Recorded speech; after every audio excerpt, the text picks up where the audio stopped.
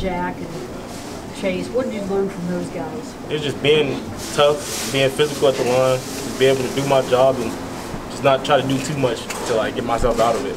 Like that was my plan when I first came in here. When they decided to stay, was just to be here and learn from the older guys, and then take all the knowledge they gave me and then apply it to the game for myself. DJ, as a returner, on a scale of 1 to 10, how frustrating was last season for you? It was frustrating because every time it was almost there. So I was just like, this year I just wanted to forget almost, just make the touchdown every time. So like Coach Slow tell me all the time, Coach Slurm, all of them tell me, approach every catch I do in practice is like a game. So then like catch the ball, do a few drive steps, read what happens at the first down the field, just approach it like how the game would be.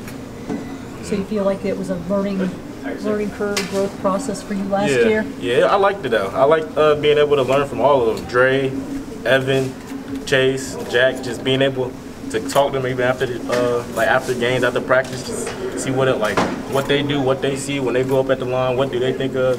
Just be able to be comfortable but not too comfortable, just be able to play your game. How do you balance the confidence of knowing that you can have a chance to bust a big return at any given time versus perhaps, being discretion is the better part of valor, of just, making perhaps a more conservative decision on return? Just trying to do what I can do. Like basically just, like I said, just take every play as a game aspect so that way when this game time come, I'll be ready and not be like thinking or guessing or anything, just be able to, when I get that touchdown, just be able to do it. Are there guidelines that you've been given? Because obviously the Arizona touchdown in 2020 you took from 8 or 9 yards back or whatever, but then others maybe shouldn't have been returned. And so how do you find that balance? Just playing everything smart.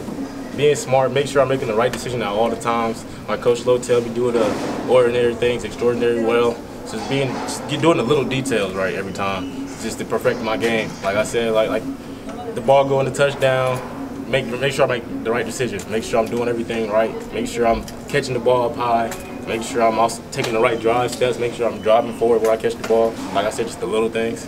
Getting a good visual on what's in front of you. Yeah. So it don't come different when it actually happens. So I know what to do. How did the GPS times stack up to previous seasons? What you said? How did the GPS times stack up to previous seasons? Just, I don't know, trying to do better. Like, just trying to keep balling, keep doing what I can do, keep helping the team, all aspects. You want to do punts too? Yeah. I'm not scared to do it. like, for my mindset when I go to do it is be comfortable, but don't panic. So, like, whatever happens, happens, but also, like, still know, like, this is a game time thing. Like, first thing to do, catch the ball. Make sure I'm making the right decision. Do I have the fair catch? Do I not? Where everybody at on the field? When I catch the ball, what do I do with it after? So just knowing what I have to do, knowing my assignment, my job.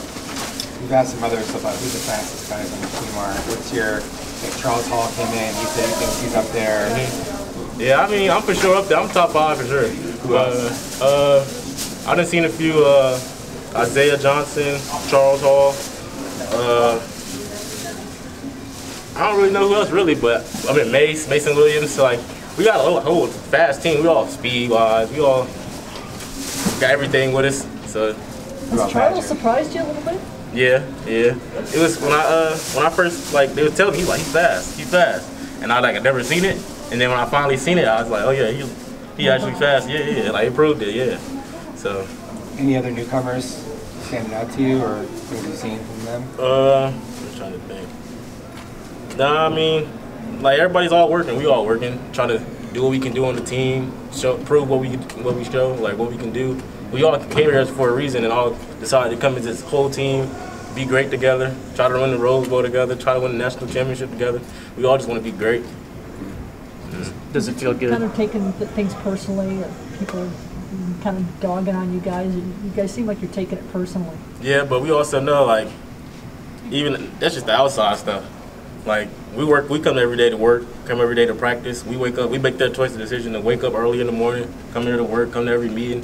So we all want it together. We all came over the summer. We all came closer and closer. That's what I like. Like we also got to really know each other. So we just like a team bond. So it's just everybody has the same mindset. It's like our back against the wall. Everybody think this is that, but we know the real. Like we know what we can do. We know everything we can do. in the defensive backs room, how prevalent is sort of versatility, pushing guys to play in different spots been, as far as what you've heard? It's been good. I mean, it's better if you can play at all types of spots. So, like, I've been corner when I first came in, running back when I came in. Then when I switched, came back, played safety, got down safety, then started playing nickel now. So that's just the versatility aspect of it, because that's what more like everybody really wants, more versatility.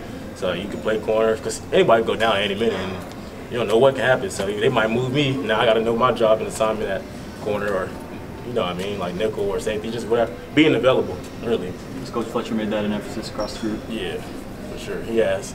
Yeah, I like him a lot. What is he like as a coach? He be on us, and he just always wants us to make sure we always in a winning position. Like he always tell us body posture, leverage, and plan of action. Just knowing like what we're doing before the ball snap. All right, then just knowing where we line up. Then, like I said, the plan of action. Then just being on top shoulder, being in a winning position at all times. Because it all stacks up. It's practice, so it just all stacks up. It stacks up.